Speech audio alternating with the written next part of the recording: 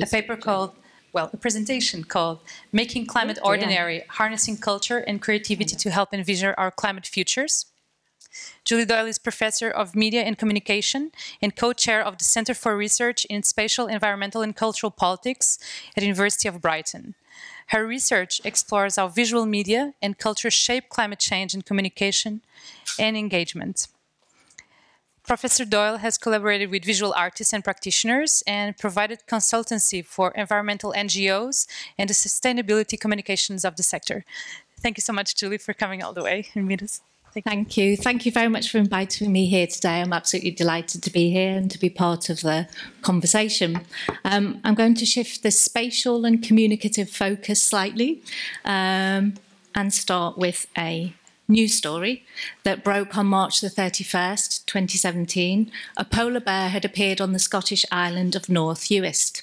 Photographic and video evidence was captured by a local resident and sent to the international environmental group WWF, who circulated the story in grainy footage via Twitter. Mainstream UK news outlets picked up the story and ran online and print features, which included visual footage of the polar bear. In apparent contrast to the dominant image of the pristine white polar bear in pristine white habitats, this polar bear looks dishevelled and gaunt, seemingly out of place in a green Scottish landscape.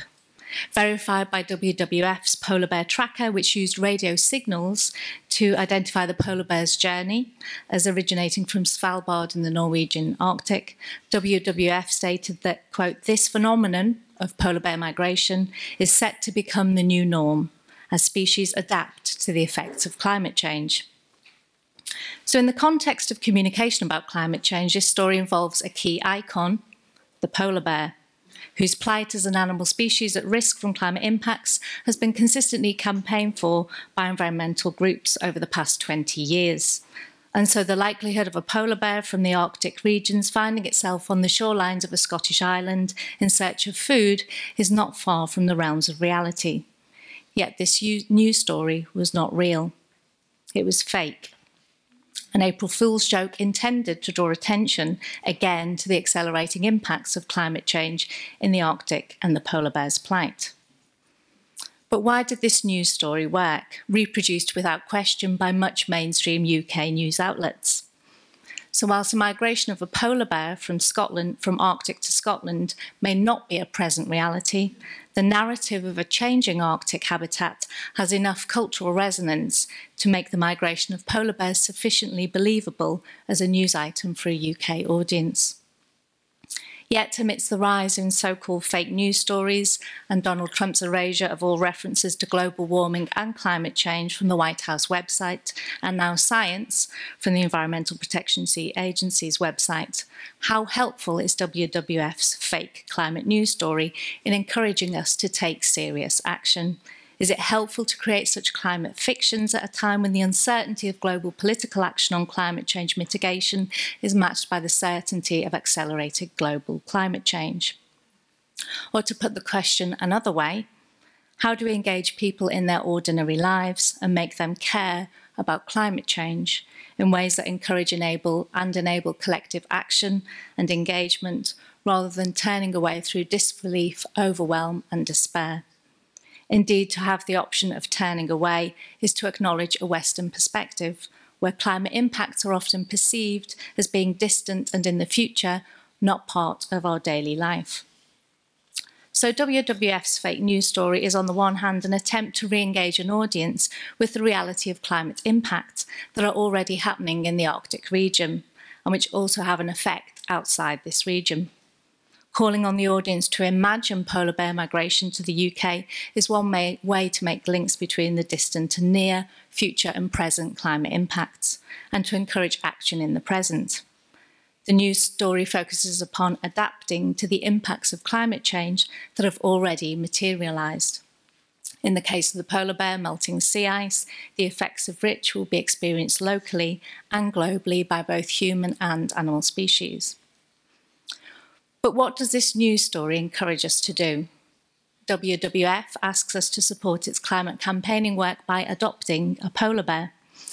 just one of the many charismatic megafauna that WWF encourages us to care about and donate money to help save. Yet such actions can work to reinforce distinctions between humans and animals, between non-human nature and human culture.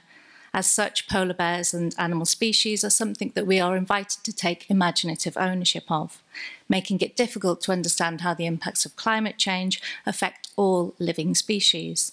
That includes humans within a complex ecosystem.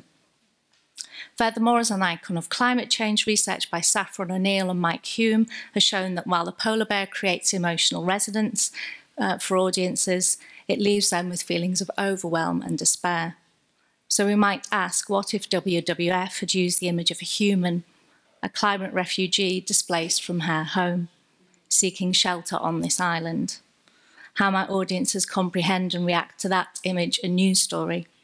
Shock, empathy, anger, fear about the breaching of geographical and national borders by others. What kinds of action would we be encouraged to take? Adopt a climate refugee? So in this talk, I'm going to explore some of the challenges and the possibilities for rethinking how we communicate climate change more effectively in an age where we're already having to adapt to climate change, but we still require major mitigation activities to limit the severity of these changes. This is a temporal act to navigate. Greenhouse gases that have been emitted in the past have an impact in the present. What we emit in the present will impact the future. Even if we stopped all global carbon emissions today, we're already committed to warming through past emissions. These facts are sobering. But I want to demonstrate how climate change, as we know, is not simply a matter of scientific facts or knowledge. It's also a matter of culture and communication, which shapes this knowledge and our engagement with this issue, and our ability to participate. For example, using the image of a polar bear or a human to communicate climate migration will engender very different responses. Yet climate-induced human and animal migration are both present and future realities in the unfolding stories of climate change. We all play a role in these unfolding stories, but what kinds of roles do we play? So in this talk, I'm going to argue that climate change needs to be made ordinary. It needs to be made visible as a cultural issue within media and popular culture in order to link to people's emotions and everyday lives and cultural practices. We need to show how climate change is linked to our lifestyles, our identities, our values and practices, how we feel about climate change and how we act on these feelings and knowledge. So I'm then going to move on to explore how working creatively across disciplines and practices can help to create cultural meanings and emotional engagements with this issue. So I'm going to focus on two collaborative climate arts projects that I was involved in. One that uses visual media as a basis for exploring communication, and it's the skin you're living in. And one that uses creative play as a form of youth engagement, and that's Future Coast Youth. And I'll argue that we need to be working together in ways that are creative, caring and challenging in order to better envision different and more hopeful climate futures. So making climate change visible and ordinary. So let me go back in recent time for a moment in order to reflect on how far we've come in terms of communicating climate change. Some of the first attempts at communicating climate change and give it meaning were made by environmental groups or NGOs. In analysing early efforts to communicate climate change, 10 years ago I argued that climate change posed a crisis of representation.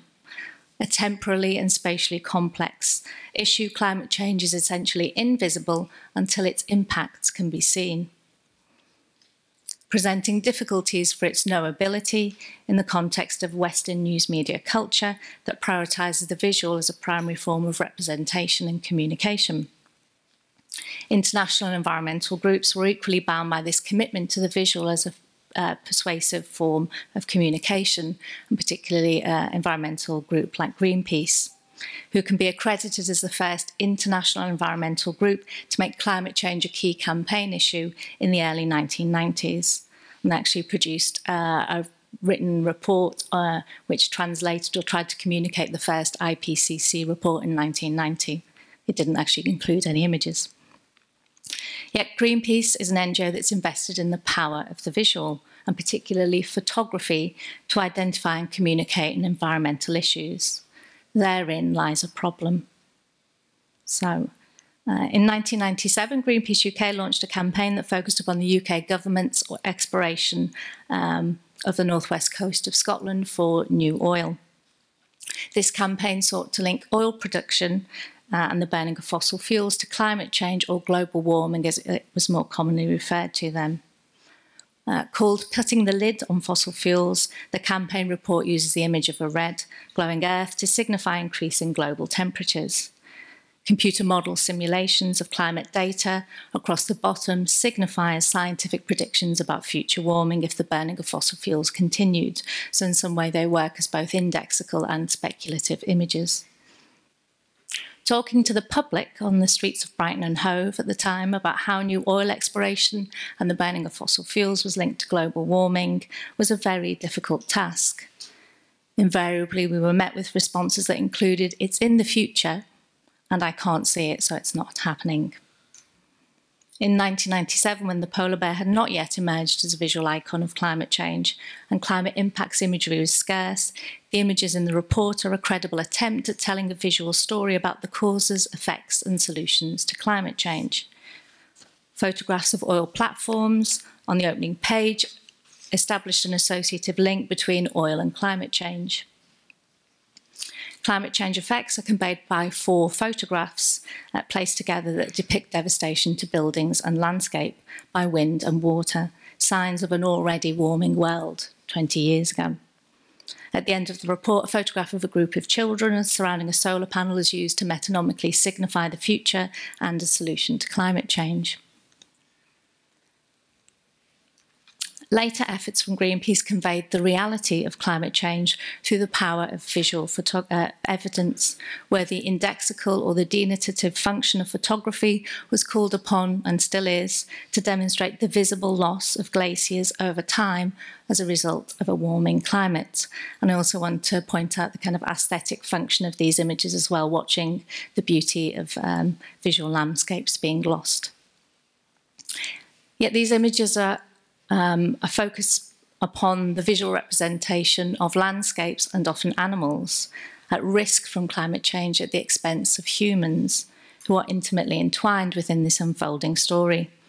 And as such, these images reinforce a problematic distinction between nature and culture, rendering climate change an issue that's beyond human culture, out there, somewhere, spatially distant and in the future, knowable only through particular visual images that prioritise impacts to land and to animals.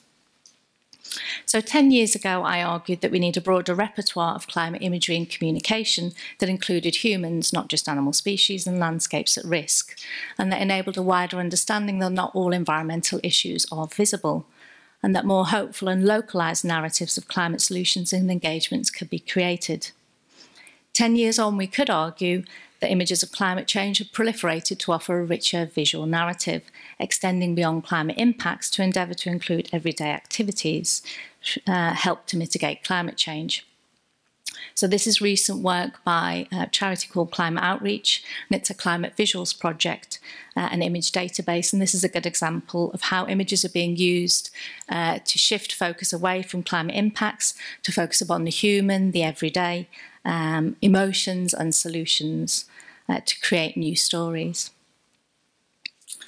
So we know that images are powerful and persuasive forms of communication, yet it's not simply a case of producing more visuals of climate change, but thinking about how those images give meaning to climate change, for whom and for what kinds of participation they invite. How do we visualise the pasts, presents and futures of climate change that link to people's everyday lives to facilitate collective visions of society to emerge? Environmental, human rights and some media outlets such as The Guardian have made an editorial decision to divest from fossil fuels and to increase journalistic content about climate change. And in many ways, climate change, however, still remains an invisible issue culturally, both within and across mainstream media and popular culture. Going back to quite an old theorist, Raymond Williams, cultural theorist, reminds us that culture is ordinary. It is a whole way of life. So culture is comprised of the lived daily experiences and the significations or representations that circulate within society. And these representations and experiences work together to create a shared set of beliefs, values, and meanings that form culture. But culture is not fixed. As Williams says, it's in people's minds and in society. So climate change has been dependent upon science to identify its causes, its development, and to make predictions about its likely developments over space and time according to different mitigation scenarios. But how we make sense of and address climate change is a cultural issue. For example, we know that the acceleration of greenhouse gas emissions since the 19th century is attributable to the development of modern industrial and consumer society.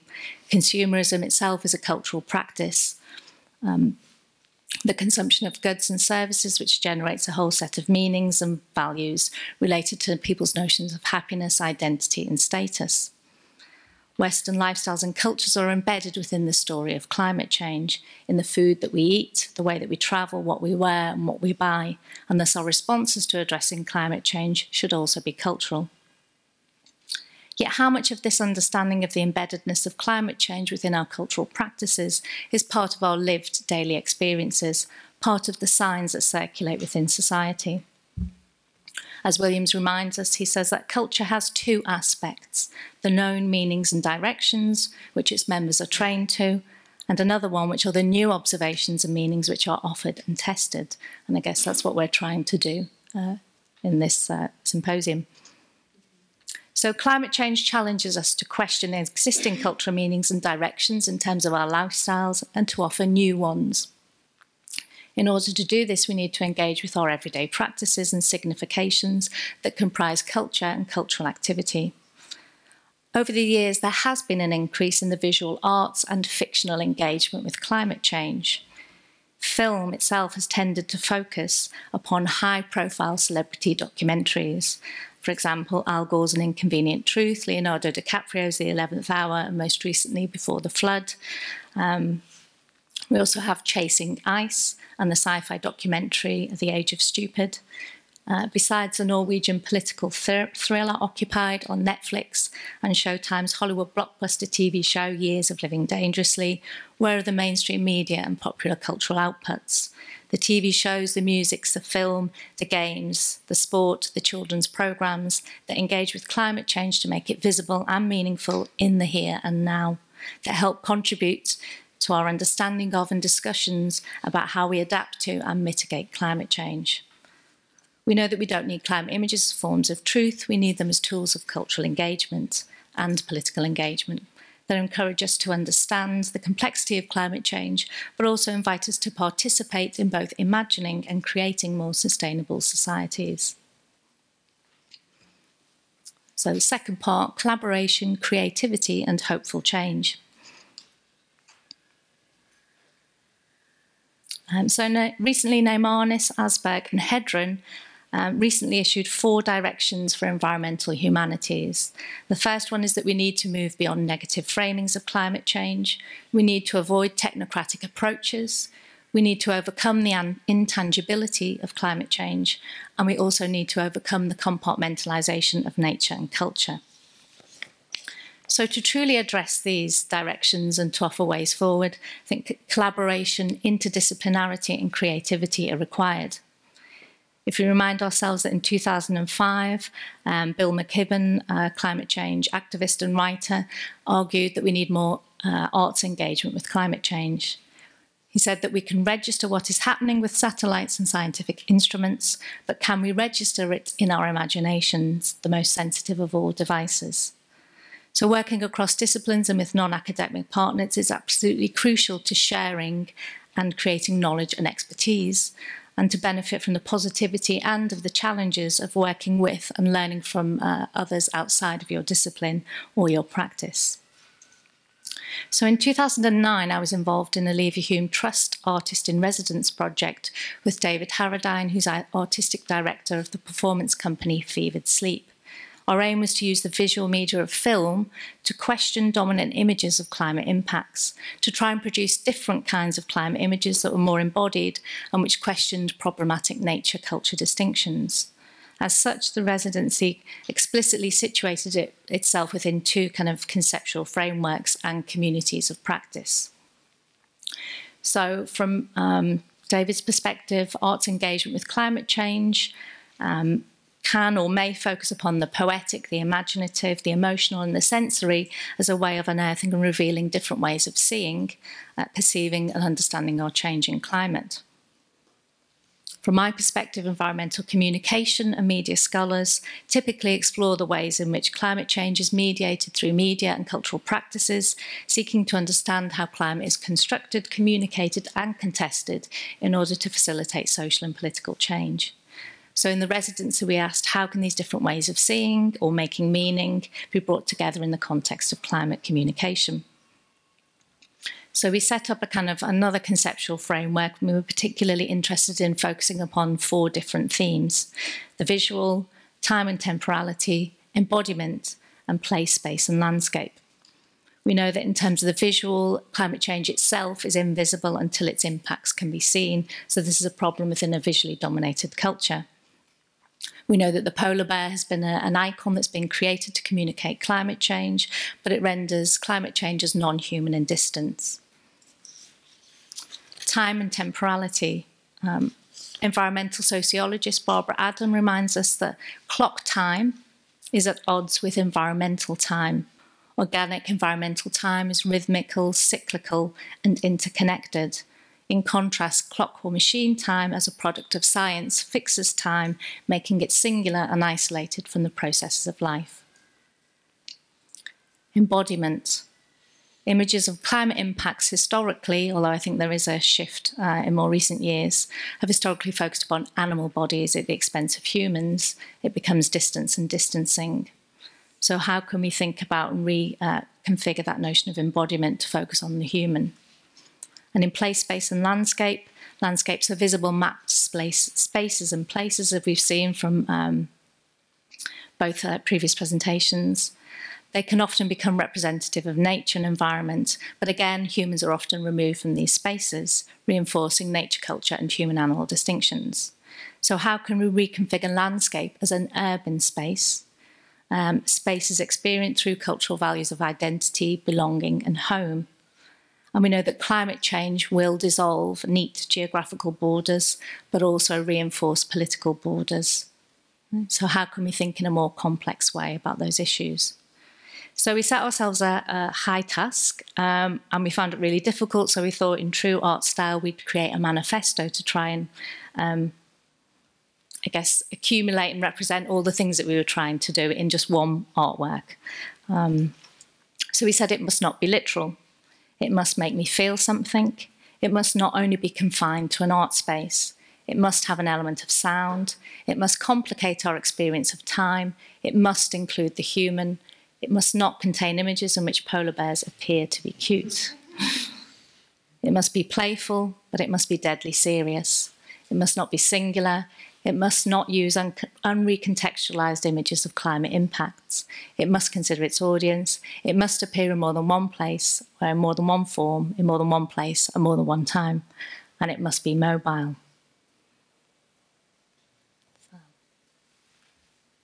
I'm going to show you the first 4 minutes of the 8-minute film that David went on to produce as a result of the residency. Yeah, thanks. ¿El sonido está conectado?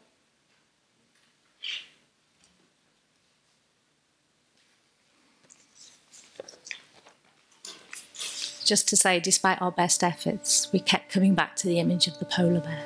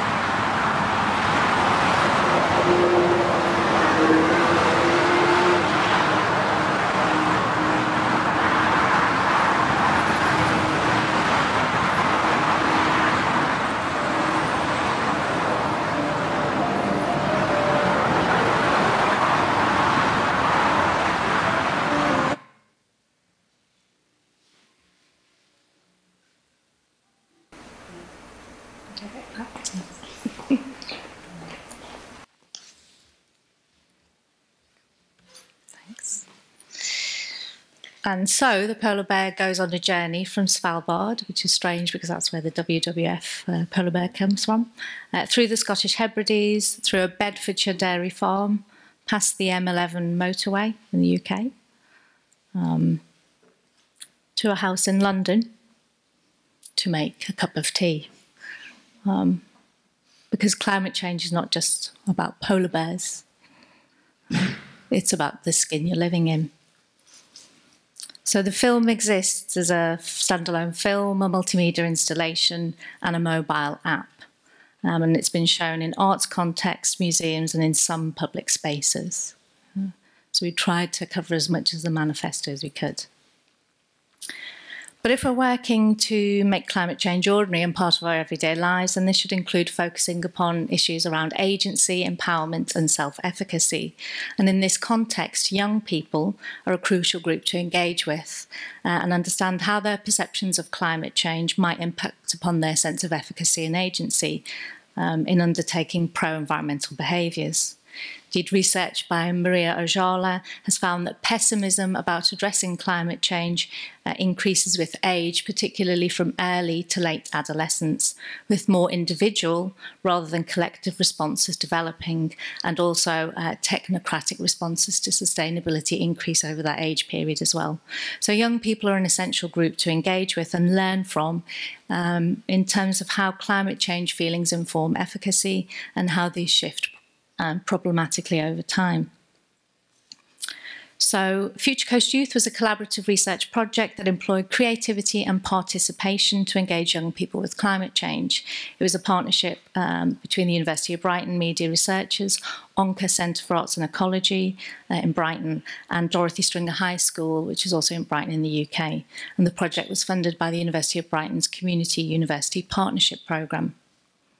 So Future Coast Youth used participatory play and storytelling to enable young people to imagine and explore their responses to climate change. And it also wanted to ask how can play and storytelling create a sense of self-efficacy and agency in relationship to climate change. Future Coast Youth extended the Future Coast online digital storytelling project that was developed by US games designer Ken Eklund, which asks audiences to imagine and create a range of voicemails, create their own voicemails from a range of climatically changed futures. It's a way of linking on and offline play and physical objects called chronofacts, and that's the image on the right-hand side of the screen.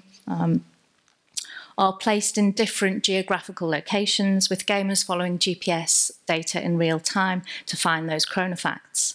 Then they type the serial number on the chronofact into the website, and that would release a particular voicemail from a future, and then gamers could also create their own voicemails. So here speculative storytelling is used to help, is kind of used in order to imagine future climate change, but from the context of the present every day, and to help traverse those perceived temporal and spatial distance of climate change.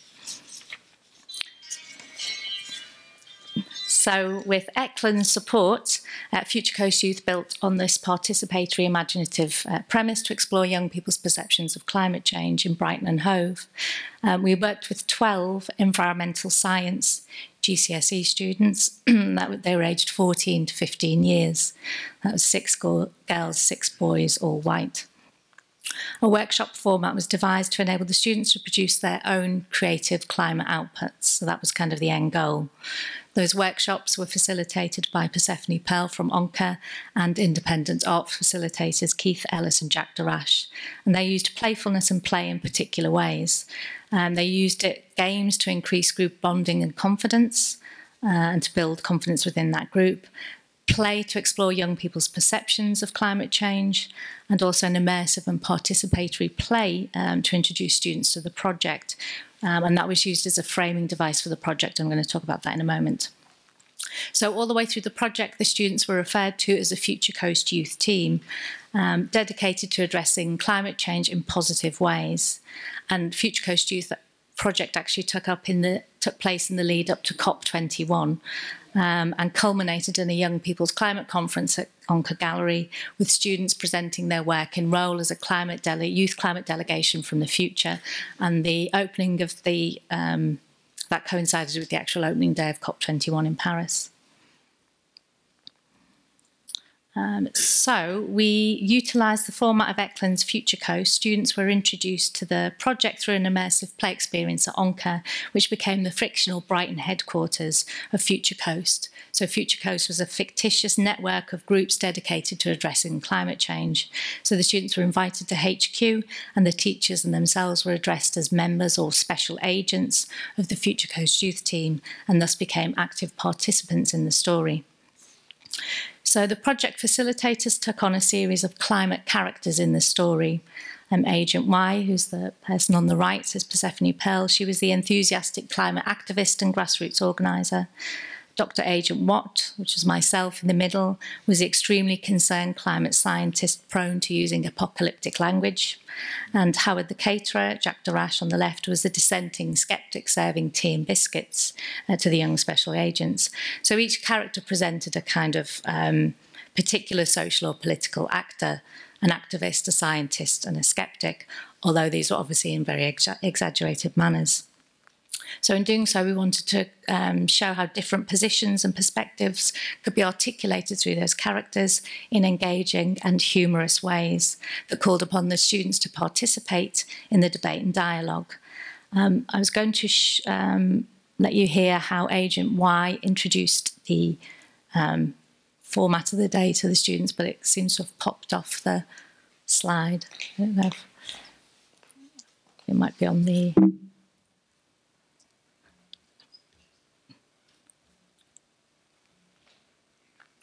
Yes. So this is what the students heard when they came into the gallery. Hello, hello. Come in, quickly, quickly. Did anybody see you? We are under surveillance. Yes, shut the door, yes. Sit down. Cup of tea. Thank you all for coming through the rain, this terrible weather crisis which is underway. We are so thrilled to welcome you, agents, to the Brighton headquarters of Future Coast, a truly global grassroots organisation, a network of Future Coast organisations all around the world addressing climate change. It is great to have such an amazing influx of new agents joining Team Future Coast. This is Agent Watt and I am Agent Y, and we have brought you here today to give you a top secret briefing. For several years, strange objects have been appearing in clusters at random locations all around the world. Here, here, here. Through our secret research, we've been able to discover that information from the future is encoded into the structure of these objects.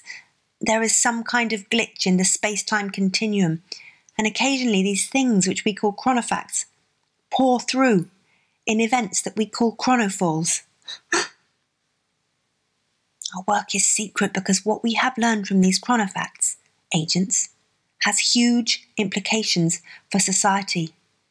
And you have come to this briefing, agents, because we need your help to unlock more chronofacts and decode the messages that they contain.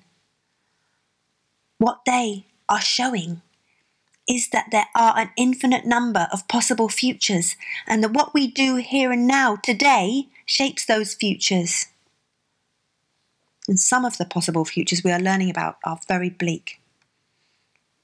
And our scientist, Agent Dr. Watt, is here to explain what happens if the problems that cause this are not addressed in the present.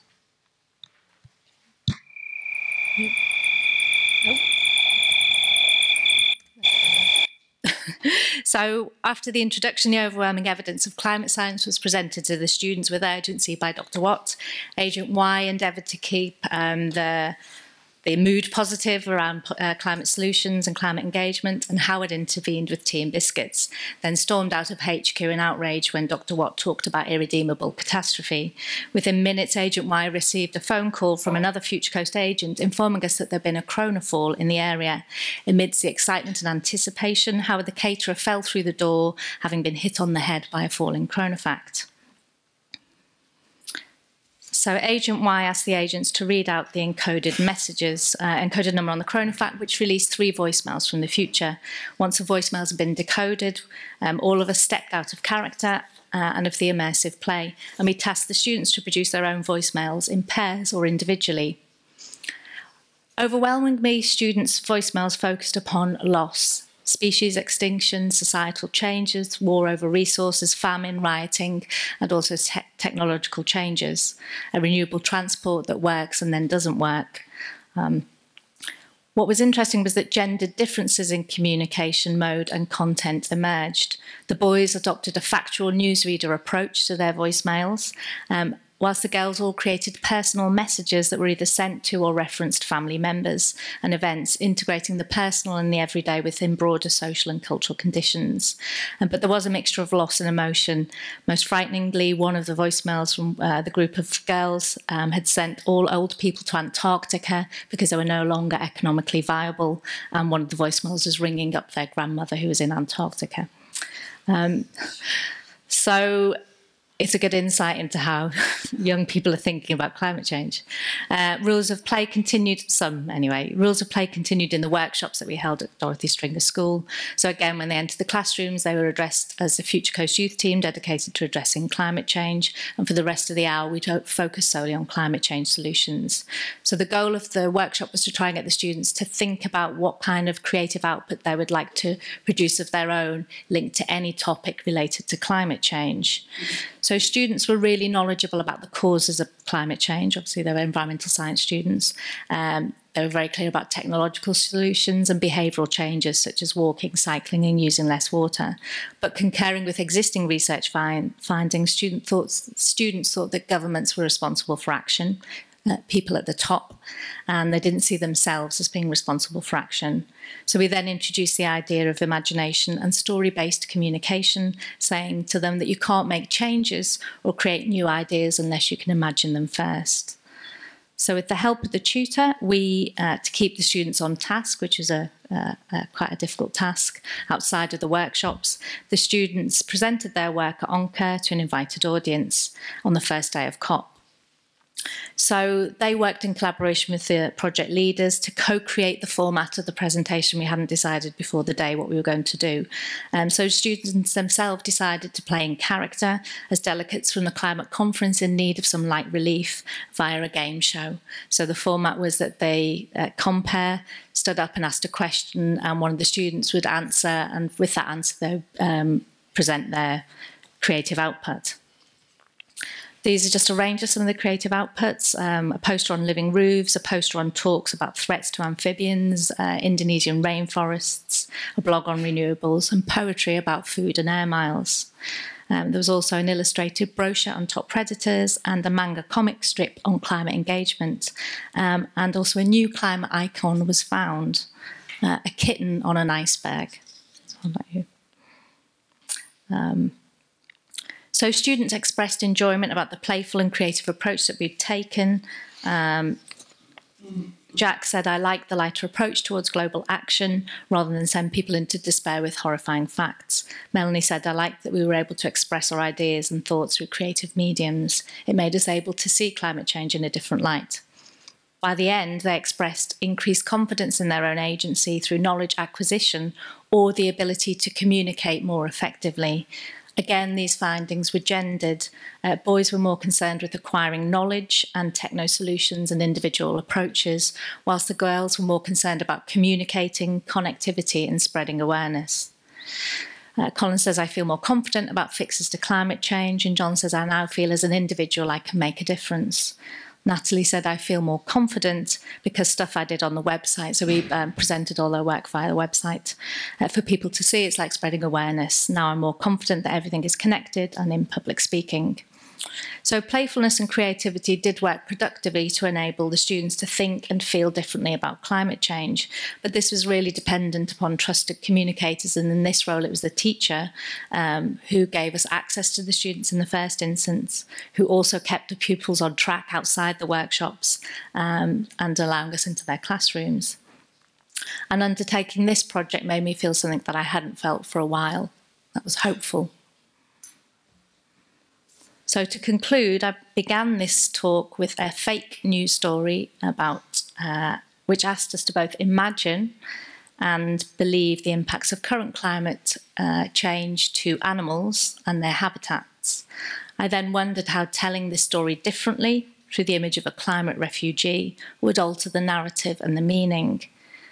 I've also spoken about climate stories in the news, media, popular culture and environmental NGOs, about harnessing creativity, communication and emotion through collaboration as a means of producing different kinds of co-created, I think that's really important, co-creation, climate change encounters and engagements. But we know that we enter a period of increased political polarisation, with attacks on liberal ideals and the resurgence of the far right, even though we do see hopes of the left emerging as well. There does appear a renewed public discourse of us and them, legitimate and illegitimate, perpetuated through languages and images. And in this context, it's really easy to feel despair about addressing climate change, thinking about the complexities of the issue, thinking about them with care and compassion rather than overwhelm and despair, or through fear and competition. And we can't do this alone, we have to work together, creatively and collaboratively across disciplines and across practices. And we have to care and to care fiercely in our ordinary lives. So how and what we imagine and communicate about climate change matters. Thank you.